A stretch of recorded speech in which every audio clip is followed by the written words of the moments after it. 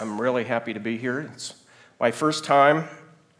I'll try to do better with my Portuguese translations. This is fine, I know, but unfortunately this is the only slide that I managed to get it put on to, so we'll go from there.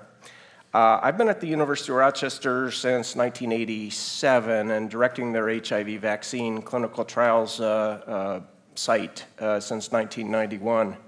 What I am going to talk to you about today, pathways to a preventive HIV vaccine. I probably should subtitle that within the next 5 to 10 years. I'm going to limit my talk pretty much to products that are already in the vial for human clinical trials. And just getting to that point is a tremendous achievement and takes a long time and a lot of money. Perhaps we could even have Dr. Evans give a perspective from the pharmaceutical side or the development side. There's tremendous challenges before you get from the compelling studies in non-human primates then into human volunteers. So what I'm going to do is try to just give you a quick kind of overview. I realize that a lot of you are students, and so I'm not predisposing necessarily a whole lot of background knowledge in the clinical vaccinology field. So let's go from there. I've been a member of the HIV Vaccine Trials Network since its inception in 2000. And as I mentioned before that, I was with the previous organization supported by the NIH to do clinical trials. And this is where our sites are right now. I had previously worked with ESPR here in Sao Paulo in a site partnering relationship a few years ago as part of the HVTN. And he really didn't need a whole heck of a lot of mentoring, or maybe only needed about a week's worth, and then he was fine to go. But we've developed a relationship through that, as well as his previous time that he spent with us in Rochester. So these orange dots are all the clinical sites that are around the world. Statistical centers in Seattle, Washington at the Fred Hutch Cancer Research Center. Also the central labs are there, as well as at Duke, which is somewhere in there. And then there's a new Cape Town central laboratory that has, within the past couple of years, been established. I wanted to echo, I think, something that Tom said before about TB vaccines. While we'd love to have a perfect vaccine, even a partially effective vaccine could make a difference in the epidemic, even with relatively marginal coverage. As you see here, 20, 30, 40% isn't really great coverage, but it could result in a number of lives saved. And this is an old slide. I'm sure the modeling is slightly different. It doesn't take into account of PrEP, but PrEP uptake has at least it's come along in the U.S. I'm not sure. You probably have PrEP pretty widely here in Brazil. But still, any hint of efficacy we can find can be a big plus. In particular, we can build upon that to try to understand mechanisms of protection or lack of protection. So just kind of for your students, really developing vaccines can kind of be seen a very similar way. Whether it's HIV vaccines, Zika vaccines, Ebola vaccines, or what have you, our colleagues at the VRC and at the NIH do a particularly good job at that with using common vaccine platforms and just adjust the inserts to the pathogen of interest. Adjuvants also is a very important area that could benefit all areas of vaccine development. So this isn't tremendously different than TB vaccine development. A lot of cross-fertilization across the fields, and I would even encourage even more of that together, because we really can't remain siloed in this fiscal realities of the world these days. So we need to try to do more together. I don't need to convince anyone, and this is an old slide, but really the diversity of the virus is really the biggest challenge and always has been. HIV genomes differ by that much, and actually human genomes different from chimpanzees by 1%. So you can imagine how different these things look. So this is a slide I've adapted. Really, in my mind, HIV is a master of disguise, very highly glycosylated, sugar-coated, relatively sparse GP120 knobs on the surface of the virion, along with self-proteins. So it's really designed to evade particularly neutralization. And over the years, we, meaning the royal we, have found the particular critical epitopes that are required, that monoclonal antibodies have now been developed, and you'll hear more about that in the therapeutic setting from the next speaker, Rebecca. So, in general, there's kind of three approaches to HIV vaccines. And I think from the very beginning, we'd all love to have this. Neutralizing antibodies have been really the cornerstone of correlates of protection for most of the other antiviral vaccines, or they've been the ones we detected and recognized as being the correlate. Once we get an effective vaccine, we really don't spend all that much more time digging into why it works exactly. Of course, there's the T-cell approach, which the HVTN, the clinical field, jumped full-fledged into in the, I guess that would be about the late 90s and early 2000s with the Merck vaccines, the Ad5 vectored vaccines. I'll mention a little bit about how that turned out. And then, lo and behold, we found that perhaps antibodies have different influences rather than just neutralization. What's that?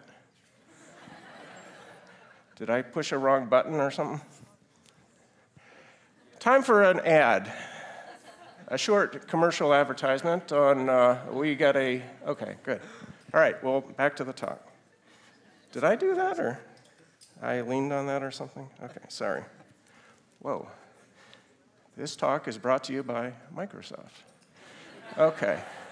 All right, so one thing I would, to the, people that don't think a lot about this, just a way our studies are designed. Everybody knows you got to go through the phase 1, 2, 3 to get to licensure. And we've recognized pretty early on that we don't have a correlate. We don't know precisely in the human instance what exactly we're looking for as far as protection. So we've converted from the early days to doing licensure phase 3 trials to smaller phase 2B trials. And the line here really depicts the volunteers that we recruit for these studies. In the smaller studies, they're people who are at low or no risk for HIV infection, generally between 18 and 50 years of age, relatively pretty healthy, probably very healthy, because drug developers don't, or vaccine developers don't want any sort of safety signal that might be due to other things that happen in people's lives. So really here we draw blood and increasingly do mucosal sampling, and even more recently do some tissue sampling in some intensive, much smaller phase 1 studies to try to understand like the development of B cells through plasmacytes and in various tissues. But we're really just at the beginning of that. I'd like to do more of that. I think really the intensive small studies are necessary, even though they're pretty underpowered to tell us a whole lot of anything, but it can give us a lot of clues moving forward, I would think.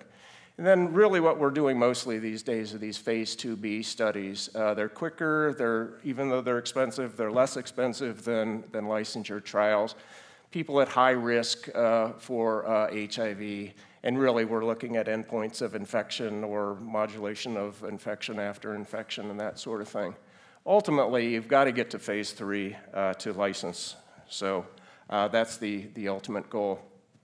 Kind of being in the field for so long, I've kind of got a gestalt for the types of immunogens that we can use to create the types of antibody responses or immune responses we might want.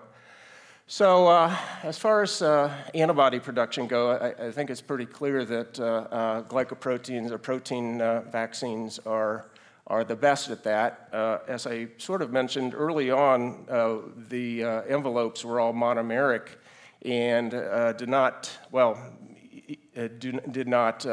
neutralize primary isolates. They're very good at neutralizing themselves, but not community isolates.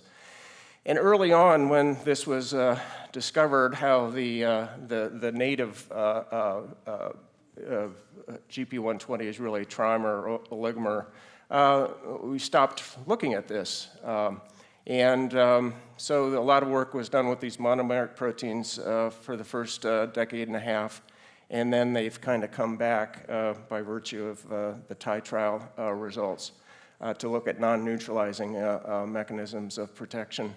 And then, of course, the goal is to get to more native-appearing proteins, oligomeric, trimeric, or scaffolded envelopes. And that is really just coming into the clinic now or last year, and hoping that this can influence broadly neutralizing activities. So just a reminder that an antibody, they have different functions. We like neutralization a lot, as I mentioned, but obviously there are other mechanisms that antibodies can do.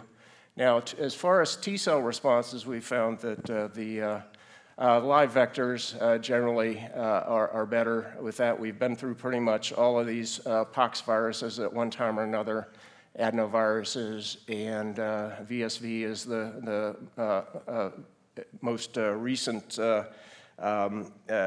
vector that's made an appearance in the clinical field, and then also plasmid DNA vaccines. Some of these produce better CD4 responses, some produce CD8. Ad5 is, I think, by far the best at producing CD8 cells in our volunteers. And DNA, we find that by itself does not produce much antibody responses, can produce a little bit of CD8, not much, more CD4. And then there's a variety of ways you can modify DNA vaccines by delivery methods or using electroporation. And this is an example of the Novio electroporation device, which uses electrical current for the uptake of the vaccine into cells. So we probably should talk about this. This is, even though these are the large, expensive trials, these are the trials that we've been able to go back and get hints as to mechanisms of how they did or didn't work. The early days, the VaxGen studies, no efficacy at all. These were done in different, this was done in a pure IDU using group in Thailand. The initial AIDS vax study in the Americas was mixed between MSM and high-risk females. It really turned out that the vast majority of them were MSM. Then we'll talk more about the Thai trial, which did give us some signal, perhaps. And of course, the STEP trial produced very good CD8 activity. Did not include envelope in it. It was kind of during that time that we didn't really feel we knew enough about envelope or how to make antibodies that would potentially be helpful. So that, as you know, proved to have no efficacy and even a potential increase in acquisition risk in its recipients who were Ad5 negative and uncircumcised. HVTN 503 was essentially the sister protocol of the STEP trial. Started off in South Africa, was stopped early when the results of the STEP trial came out. And then HVTN 505, Danny Duick talked about that yesterday. And no efficacy. It was a DNA followed by a AD5 that did include envelope. Now, this didn't show any efficacy with respect to the vaccine, but I think Danny's talk yesterday was very important to show what can potentially be learned from these negative trials, not so much about the vaccine necessarily, but about the population who we're studying. And granted, he probably got a lot of money to do all those assays that isn't easily available to the rest of us. Our networks, HVTN in particular, is eager to share data from old studies and even samples. The trouble is you need kind of your own funding to do that. So we're developing quite a large warehouse of data and samples that can be looked back into that are open to the public for use. So I'd encourage you to consider looking back into that if you would be so inclined. I'm going to talk a little bit about the passive immunization strategy that we're looking at right now that's in the clinic in a phase 2b study. And this will be talked about in the next talk as well, too. So from those early days of just a few monoclonals or a few broadly neutralizing antibodies, there are a lot more of them these days. And one of which, VRC01, is being used in a two-part, really it was the same trial, but for regulatory reasons we had to split it into the African side and the Americas side. This is a collaboration between our network and the HIV prevention trials network, as you can see there. So if you're a clinician, using passive immunization is not all that unusual. It's not all that common. Perhaps the most common use is in pediatrics with high-risk infants or premature infants who get sick during RSV season. Used fairly frequently for that. Other forms that I can probably say I recall prescribing in the past. I haven't really done rabies at all, but VZIG on occasion, and certainly some immune serum globulin for a variety of indications. So it's not unusual that you might develop a product for this. How exactly we're going to use it might be a good question. The monoclonal in question is VRC01, and it was developed at the Vaccine Research Center, which we've had a few people from there giving talks here. And in the laboratory, it's been able to block about 90% of the different types. But I'll show you a slide on its potency in a few slides. So why do we want to do this? Okay, it may become a form of prevention. It could even become a form of long-acting PrEP, possibly, particularly if they can bring the cost down to making monoclonals. So can supplement real-world applications. Our interest somewhat is to also teach us about the level of a neutralizing antibody detectable in the serum that might be required for protection from natural infection. In a way, this can be kind of looked at as validating some of both the neutralization assays and the animal studies that are looking at neutralization as well too. And so kind of be used to help us develop ultimately an immunogen that may have broadly neutralizing capabilities. Dr. DeRozier is going to be talking later this morning about, I believe, incorporating this into a gene therapy approach with AAV. So I think this trial will be helpful to help guide the field with that. The study schema is, as you see here, the Americas and Europe, N is 2,700. And in sub-Saharan Africa, due to greater incidence there, it's women only there, MSM and transgendered. at higher risk for HIV infection. Now, this is an IV infusion trial, which is probably the last time this will ever be done. It's not very practical. I think future approaches will be going into using sub-Q administration. If this is to be followed up upon. Infusion is every 8 weeks, so if you kind of look at this like a long-acting form of PrEP, that may be viable, and the study duration is 22 months. Two different dosing levels, which largely the levels in PK studies overlap about 60% of the time. This is an interesting concept. So what do we do about PrEP? In the US, certainly PrEP is standard of care, and we don't have it as a standard of care controlled trial between the monoclonal and PrEP. We are allowing the use of PrEP for people who want to during the course of the trial, and the size is designed such that we can account for some of the decrease in incidence that may be due to PrEP, also being able to measure Truvada levels in our participants.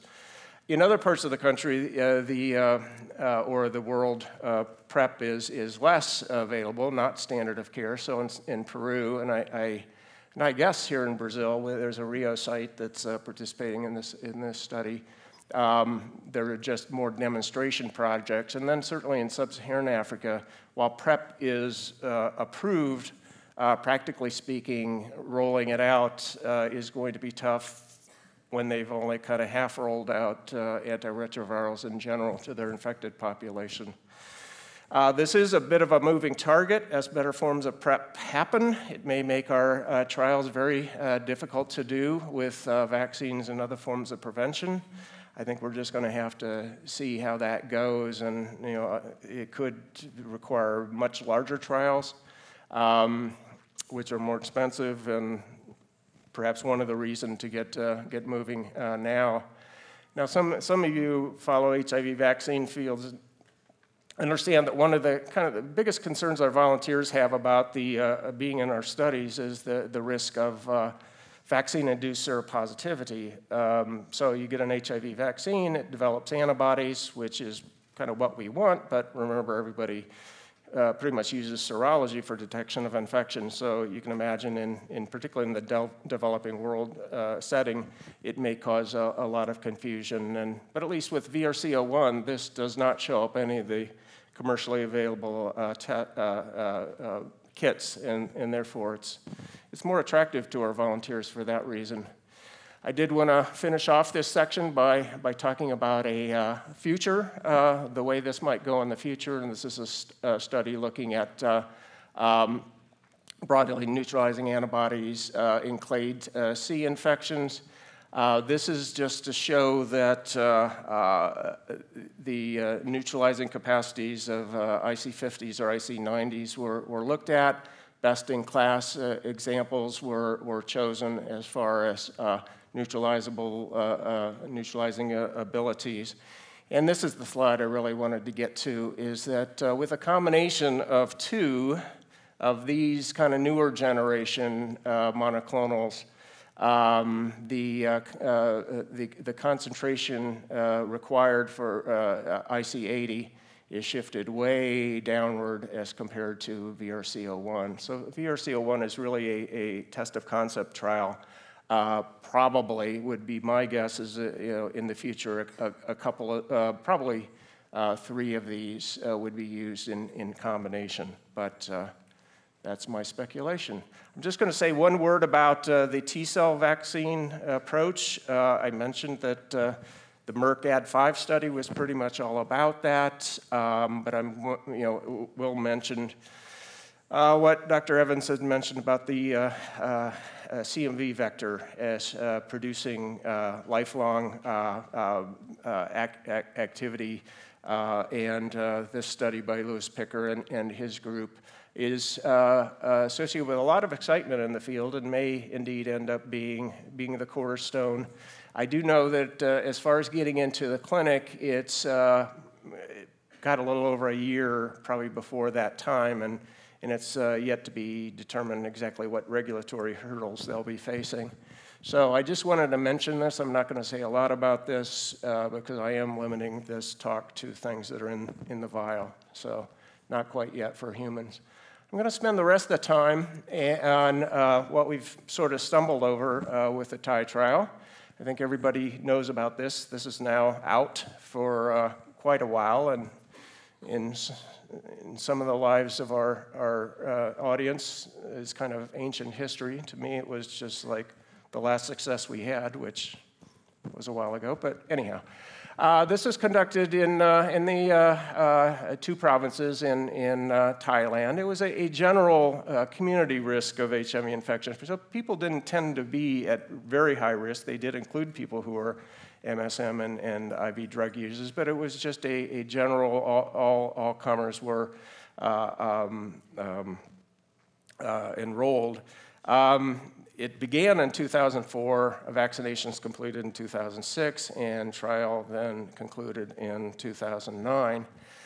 This is the regimen that I think, and the vaccines that I think are pretty well known. It was basically an Alvac, canary pox, which really on its own, or with the boost in the trials in the Americas, didn't produce enough immune responses to really get us in the U.S. to move forward to a phase 2B or 3. But really the Thai government really pushed to kind of keep this going. We didn't have a correlate. We really didn't know. And so they were very supportive of doing this.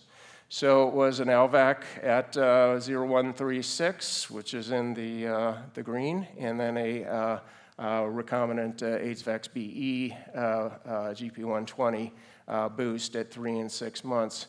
I did put this little asterisk up here as this is the time that a lot of these correlates, that there was a serum and cell bank, or particularly a cell bank. So a lot of the results, post hoc analysis that looked at this to tease out mechanisms for potential protection are largely from that optimal time point. As we recall, a total of 125 infections, better efficacy early, separating the curves there. The antibody levels did drop off pretty drastically around 12 months. That could potentially explain some of the differences. But as we know in vaccinology, how you design the trial is how you analyze it. And while you'd like to pick and choose the results you like best, the ultimate efficacy was judged to be 31% according to the protocol predefined endpoints. Also should mention in one of the first post hoc analyses with this was looking at who exactly was infected. And these were people who were in the low or medium risk group. A little bit hard to define. I read the follow-up paper by, I believe it was Merle and Rob, defining that. I can tell you that for sure IV drug users and MSM were at high risk, so it did not show benefit in that group, but again, post hoc analysis.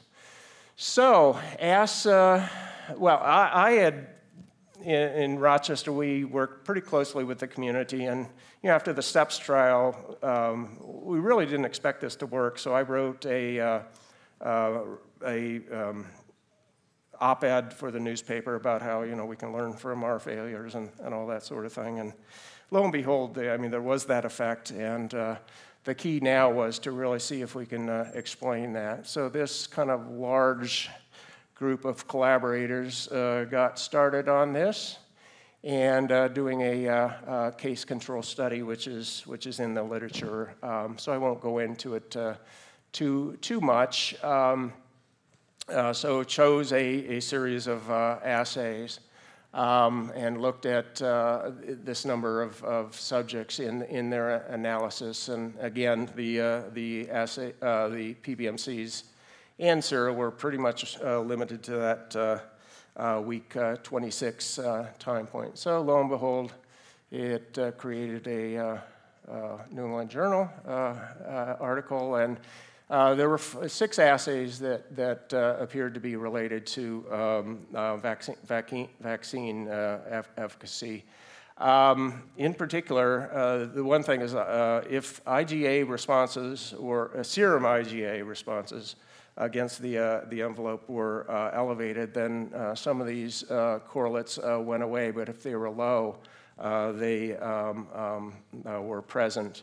And so really the thing that's come out of this probably most strongly has been the V1, V2 epitope on GP120 as a potential benchmark we have more or less in developing new vaccines. I'm going to just show you a few of the slides that go further into this. The level of the antibody level of these V1, V2 vaccines affected acquisition, and if the levels were really high, you can see here that efficacy was judged to be considerably better. Again, vaccine efficacy as a function of this intensity or magnitude of these V1, V2 antibodies. And then the post-hoc analysis, looking at monoclonals of several of these things, starting to identify some potential mechanisms, ADCC, antibody activity. And this work is really still ongoing. So back to the point that antibodies can do something other than just neutralize. CD4 cell responses, particularly polyfunctional responses, were shown to also be associated with efficacy. And Georgia Tamaris presented this at R4P, and this just gives you a flavor for the number of things that have been associated potentially with the mechanisms of potential protection from the study. Remember, this is all post-hoc analysis. It's not according to the original intent of the study. This gives us clues. It's hypothesis generating. It's not hypothesis proving, but it's a direction to go and things to look at with our future studies. I do want to point out this article here. If you read only one article, this should be the one that explains pretty much all of these things. Just came out in immunological reviews, I believe it was January or February of this year. So if you want to spend time on one article rather than 20, that would be a good one to start with. So when this finding happened, the thing was, well, how do we move forward? What do we need to do? And of course, this is hypothesis generating. It's not true until confirmed in a subsequent trial. And so people got together to try to get these vaccines made with appropriate strains for Southern Africa sites. So the idea was to just change the LVAC to clade C, likewise make a bivalent subtype C vaccine, and then add a booster at 12 months at a time when the immune responses dropped off drastically. Well, easier said than done. Certainly you can make agreements and you can kind of work through these things, getting contracts, but kind of the bottom line here, it took 4 years to produce these GP120 lots, which kind of reminds you again of the other side of the picture that we sometimes don't think about is real product development and the kind of the whole motivation for big pharma to get involved in our work. And frankly, even though places like the VRC can fund smaller phase 2B studies, you really need a big pharma partner to really move things forward. And that's not particularly easy in all cases. So the follow-up study was finally opened in November, I guess, of last year. So this is kind of how it looked like. They immediately did a follow-up study called HV10-097, which used the exact same vaccines and regimens in the South African population, intended to then move into, when the vaccines were ready, the phase, I guess this would be a 2A study, slightly larger with the actual vaccines to qualify to get to the efficacy trial that we needed to validate some of the findings from the Thai trial. So this is the design of the 097. I won't say a whole lot about this. Pretty much matched the Thai trial. Actually added also baseline tetanus toxoid vaccines to identify whether immune responses were more just due to good vaccine responders or so than anything particularly to do with the vaccines themselves. But so this is the results. Actually, in all these cases, this is the V1, V2 IgG responses, differences between 097R, V144. Pretty much all cases, you can see the percentage of responders in 097 was as good or better, and really the magnitudes were as good as or better. So all looks good there, and this is to the different V1, V2s that were looked at. Okay, so HVTN 100 began at 252 participants. And these are ultimately what the vaccines were, an envelope Alvac with clade C, as I mentioned. It did have clade B, GP41, and GAG protease. And then also these are the strains that were selected for the boost. And these are the 5 sites that did this study in South Africa.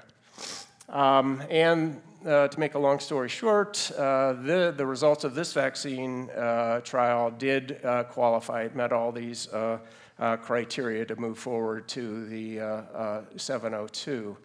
And that is the trial that's ongoing right now in South Africa to try to validate or confirm the findings of the Thai trial. Of course, this is a different population. It's HIV uninfected men and women.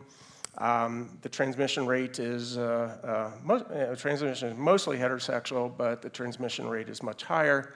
We'll see if this translates into efficacy or not, according to the finding of lack of protection among higher risk individuals in the Thai trial. So this began relatively recently, I guess about 4 months ago. I think we've got about 350 volunteers in, so consequently we've got a long way to go on this. I believe it's due to be filled midway through 2018 or something like that. And actually this helps me remember that, the timeline of when the trial should complete enrollment. Yeah, I think it'll be a little bit beyond early 2018, and then the follow-up. And if it doesn't get stopped for futility earlier, expect results somewhere around 2020. And this is a licensure study. It's sponsored by or supported by the South African government. It's being looked at only in South Africa at a number of sites, many of which are new to HIV vaccine work. And Gates is co-funding, and as well as the NIH. So one thing that I'd like to say, just because it's a study that I led, so we're going to talk. Well, actually, that might be. This is it. Study that I was chair of and work with. I do a lot of kind of mentoring of junior investigators. So actually, Nadine from Emory was the co-chair of the study, but I said, take it away, do the presentations and all that. So this is just not rocket science, but it's a study of vaccines that were available. And to tell you the truth, the use of DNA with protein boost has been very rarely looked at over the years in the HVTN or really in other groups, probably having to do with the fact that in the early days when protein was around, DNAs weren't yet optimized, and then proteins went away for a long period of time. DNA was optimized, and now we got proteins back. So Sean Liu is probably the one who's championed this throughout, even though it's taken him a long time to get his vaccines, his proteins made. And so there's only really a small number of people that have been looked at in the HIV vaccine field. So we decided to do a study. looking at DNA boosted by AIDS vax, the same AIDS vax from the Thai trial. And these don't line up, or I'm not seeing it right, but T3 is the group that recapitulates the Thai trial design, 4 DNAs with 2 boosts of GP120 at 3 and 6 months. And this is co-administration of both at all 4 time points. This is just DNA followed by just protein boosts, and just for kicks, even though there's not much to justify actually doing this, but we wanted to try protein first and DNA followed. And we did see that that didn't work very well. Just one thing I want to show here, and publications in progress and more data is coming out, but this is kind of surprising to us. This is V1, V2 responses at the peak time point to the C1086 isolate that's been shown to be the correlate in RV144. And we got these pretty good median magnitudes in these antibody responses, either by the DNA followed by by protein boosts, or giving all simultaneously. So comparing these to the others, I don't know. I think DNA and protein may make sense, and actually there are several, or two additional trials the HVTN is doing to look at these combinations.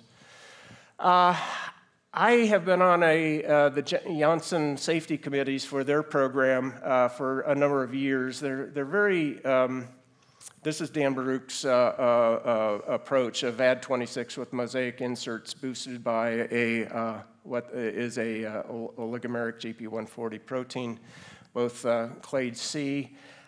We've just completed in the HVTN a trial with them. They're very kind of intent on keeping things quiet, it seems. I'm not exactly sure what I can say at this point, other than I can say that this is a major pharmaceutical company that is supporting full go all the way through from what they're in now, phase 1B, into phase 2B, or an efficacy trial within the next couple of years.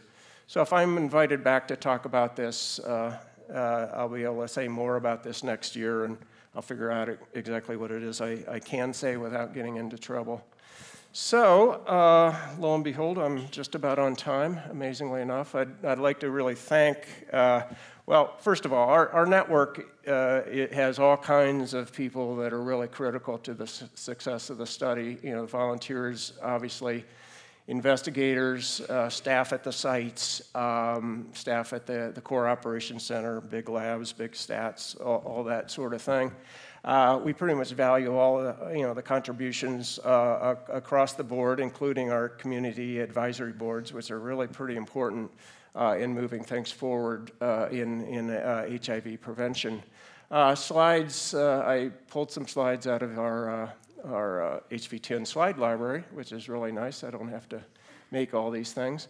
This is the article that I mentioned Georgia and Stanley put out to explain the complex correlates that were found in the Thai trial. Then I'd also like to put a plug in that if you really want to know more in depth, R4P, Research for Prevention, hosted by Tom Hope, who's probably around here somewhere, or maybe you already spoke, I don't know.